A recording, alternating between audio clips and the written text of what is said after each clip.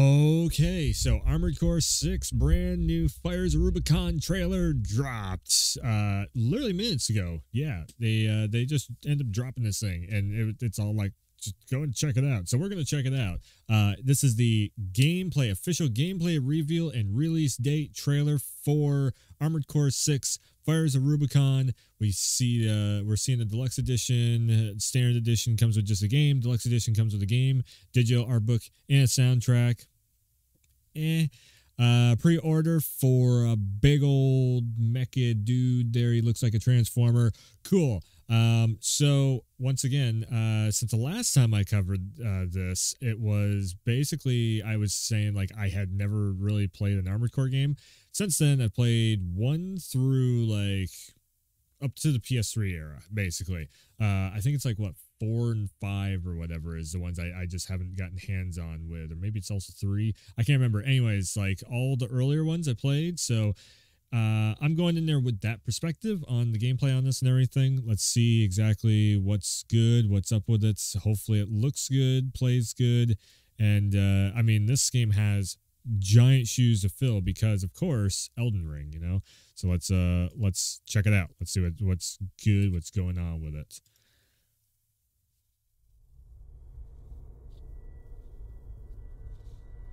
Bandai Namco. We're close to Rubicon. Wake the dog up. Arr, and then it drops. Handler Walter verified. Activating cerebral coral control device. That's an AI.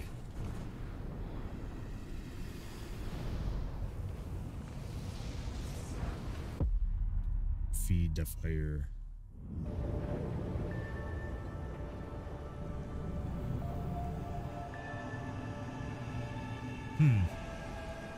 It's not only on the surface of the planet, but also under. Let the last cinders burn. This feels so Dark Souls like. Which, again, that's what I was saying. Human C4621 has awakened. They definitely need to go very Dark Souls with it. Whoa. We're okay. We're on that like Elden Ring scale. All right, it looks a lot like, you know, like what Armored Core normally looks like. Definitely doesn't look on the same level as the CGI trailer. This is the reason why we always say, you know, CGI trailers are one thing, but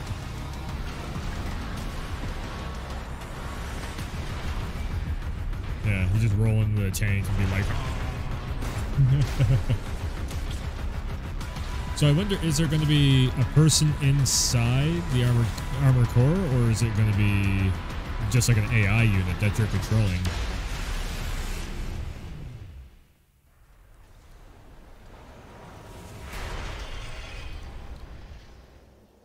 One of the infamous Handler Walter sounds. Interesting. You ready to climb the wall? Call sign Raven. Priority subject for termination. Okay, boss fight. A coral response from the generator. Watch out. Big major boss fights. Kind of like dodge back and forth. Ooh. Let's see how far they can fly. On borrowed wings. Dun dun dun. Armored Core 6 Fires of Rubicon out August 25th, 2023. Pre-order now for more. Okay, all right. Let's cut the audio. Give a little train of thought here. So it seems like we're going to be doing a lot more like space wise. That was one thing that's, you know, it's like implied that you're kind of working with space a little bit in Armored Core, but it never actually, you know, they never could fully show it from what I've seen of Armored Core. Again, I still need to maybe get hands on with the PS3 versions of the games too. I heard that those are like the best ones. Is the last couple of them, because they started to round out the ideas of what they've been trying to do with Armored Core. This feels like Miyazaki's full vision and idea, and just like what he wants to fully do with Armored Core finally realized, which is cool to see that the technology has finally caught up to what his vision is. So that could make this probably like one of the best Armored Cores ever in that aspect. Now, for somebody that's like me, I just got very bored with the structure of Armored Core. This is kind of getting my attention, but at the same time, it's kind of still feels a bit like what all the other Armored Cores have been. And I think what I would really like to see is just like, give me something, I'm not saying like I need this whole like cinematic giant, cutscene after cutscene story mode going on, but I would like to see something of like, okay, give me a reason to run into here other than just like, I'm a merc going on a contract. Like, I'm still looking for that thing that really ropes me in to be like, oh shit, there's a reason why we're all doing it. Like, I have to bring this back to Elden Ring because this is Bandai Namco, and that was their last big thing that they did. It's like, what, who's Queen Marika, what was going on with, the Death Rune and the ring itself, and, the Elden Ring and all that, and like, oh, I want to become Elden Lord, and, this, that, and the other thing. So I'm just like, I'm looking for something to grasp onto to make me really care. Why are we jumping into a robot flying all over the place? It's cool that you can do it. The premise of Armored Core is really cool. It's just, I'm just still looking for that one thing that makes me go, yeah, I want to jump into this. And this is the reason why we're doing this, because something, that still feels like it's a broad point that is missing in Armored Core. But seeing some of the boss fights like this right here, this is definitely going on to more of kind of like a Soulsy vibe of like, okay, you have this giant boss fight, you're going in there and you're trying to, become a better mech driver, I guess you would say, and you're trying to increase your skills, increase your loadouts and everything to fully take on these boss fights like this. Again, that's cool. It's very similar to like, that's where Souls games got it from, was Armored Core, of the whole thing of like, building up your repertoire and your whole build, your class build, I guess you could say. Which it's not really so much of the class build, but it's your arsenal. There we go. Building up your arsenal to the point where it's like, okay, I can come into this boss fight, I can take the hits, I can, hit really hard also. And that tenfold for Armored Core, because that's basically what the game is all about, is building up your mech warrior, your Armored Core units to be able to go into these fights and everything. Now I am seeing a lot more. What? Let's turn down the speed on this. Let's just half speed it. When you're flying, so seeing this of like dodging back and forth and everything, where you have the boss fight here and you're like dodging all around while it's trying to shoot at you. That looks really, really cool. That looks like it's going to be a lot easier to maneuver the rig than it was in previous titles, because before it was just like, you go flying and your camera is just so hard to hang on to. Again, they could have fixed that already with the PS3 stuff. I played the stuff before the PS3, and I was just like, man, this is so hard to control. And that was my number one thing about Armored Core 6. I'm like, let's make this control maybe a little bit more like Titanfall in an aspect of it, of just like where, your feet are being very much like controlled by your left stick, and then your camera is kind of, instead of it being like the shoulder cam that is, or your target reticle that is your camera, let's just make the camera just be its own separate thing that is flying behind you, and then you have a targeter that automatically targets and everything.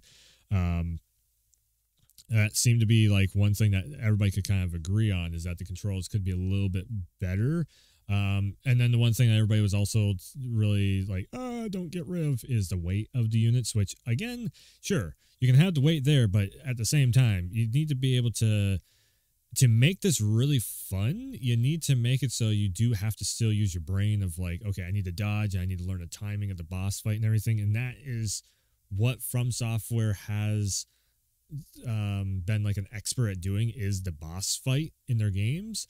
So that's, again, you can have all that stuff, but I still need something of a really good storyline, which I'm still kind of I'm curious to see what all this like feed the fire and the cinder and this and that. Wouldn't that be something if Armored Core was like a prequel to Dark Souls? Like they did all this stuff and then humanity just blew itself up into oblivion. I don't know. I'm spitballing there. They wouldn't do that, but it would be kind of a fun little thing to think about of like, oh, humanity destroyed itself and then they turned in, they opened up the evil that is the Dark Soul. I don't know. The cinders and all that. I definitely feel like there is kind of like that Soulsy vibe going on with this, though, especially with the cinders burn and all that. And it looks like the sky is definitely like, you have the fire across the sky and everything that's happening there. Yeah, I don't know. It's just like, it's got me kind of curious, but it's not fully roping me in of like, okay, here's the reason why you should care about this story because this bad thing over here is happening. So you have to come in to rectify bad thing, beat up bad guy. I'm going back to the whole thing of like, maybe there's like that one central boss character in this thing that you're going through to try and, level up or take over territories away from or something. And, that's the whole reason why you're doing all these fights. Again, I don't see it in here, and I'm curious to see if there even is. If we haven't seen it by now, there probably isn't that, and it's just you're running through, you're becoming a merc, you're upgrading your suits and everything, just like all the other ones. That was okay, but not the greatest thing in the world. So again, there's some cool stuff in this, but at the same time, just like, man, like tie it together, like like. You have the technology, you have the ability to do it. I could see the reason why they didn't do it back in the day because, they only had so much technology to do only so much with everything, but now you do. So go all out with it. Why not? Make it the coolest thing that you can possibly make it. Give everybody this whole, like, I can't stand that main boss dude. I'm going to go and beat his ass. That's what I'm looking for. And I'm still not seeing it. I'm still not really seeing it. I get this is just a gameplay trailer and it's not a story trailer, but there might be another story trailer that has something like that in it. But I don't know. Like it's cool at the same time. I'm just like, am I super hyped up for this? Nothing in this gets me super hyped. This is just not my genre, but I definitely see why it would be really cool for a lot of people. So, yeah. Yeah, I again too, like these boss fights do look really cool with zipping and zinging and everything between. I'm curious to see too if you make a different build to where it's like you instead of having legs, you have like the track wheel kind of situation going on where it's like you're kind of more of like your bottom half of you is more like a regular tank, and then your top half has the arms to it. I'm kind of curious to see how different the boss fight would be with that build over the top of the jetpack and being able to have like two legs like that and run back and forth. Because that's all we're seeing right here is that you're flying. You're doing a lot more flying than you are kind of on the ground base. More questions than there is answers in this trailer. I think that's just popping up for me. But it's cool seeing it. It's cool seeing that, we will be getting a whole full on, like there's a collector's edition with the figurine in there. We're getting pin badges, the art books and all that stuff. It's cool that they're doing a deluxe edition over here. There we go. Pre-order, you get the Merlander C3 G13. Who knows how good this is going to be until we get into the game. And if you get the deluxe edition, art book and soundtrack, normal stuff, nothing too big. I would probably just go with the standard edition myself because art books and soundtracks get put online. Let's just be honest. Let's be honest. The pre-order is not bad. You get the extra something to run in the game there. So if they just give that to you, that could go a long ways with helping you get some cash flow up to get another bigger unit. So that's cool. Yeah, PS5 and 4, Series S, X, and Xbox One, and on Steam. So this is a cross-platform game. Man, that really... I guess that would be one last final talking point in this. That's the reason why it's looking like this.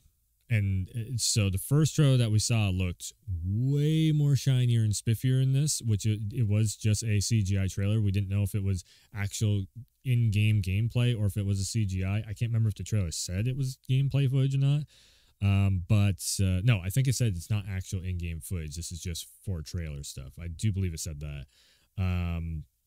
Again, that's the reason why it's this level of detail in it, because they have to make it work on, the former the last gen hardware. There we go. The like the PS4 and the Xbox One, it has to work on also. So that's definitely going to be holding this back some. I'm also curious to see too going forward, like, can this game engine that I'm betting you this is running on the same engine that like Elden Ring ran on. I wonder if that game engine might be getting a little bit old. Like, they might need to actually overhaul the game engine in the future here. Like after whatever they're working on after this and after the Shadow of the Erdtree DLC, that might be the next, whatever comes after that, we might see that next level of detail and shine and polish and everything. Hopefully, they can end up doing that. Make a really, really cool overhaul to their game engine to make it really next gen. And just leave behind last gen. Just like, we're 2.5 years into this current generation of console hardware. We should just be focusing on that instead of having to dull the game down to, to look like this versus that other trailer that they had. Just saying. This looks good. There's a lot of stuff happening on screen. It's just there is still that level of detail and polish that they showed in the other trailer. So, anyways, yeah. I think we'll leave it there. Again, go pre-order if you like it. August 25th. That is how many months away are we from August 25th? So yeah, there's still some months out. Okay, so that's what, 1, 2, 3, almost 4 months out. This is what the game is going to look like when it launches. If you're going to sit there and try and say, well, they have a few months, they can polish it, they can work on the graphics. No. This is what the game is going to look like. Anything that they're working on after this is either polishing to make the game, run smooth on all hardware. Because right now they're probably in optimization mode of trying to get everything working really, frame rates smoothened out and everything on all the hardware.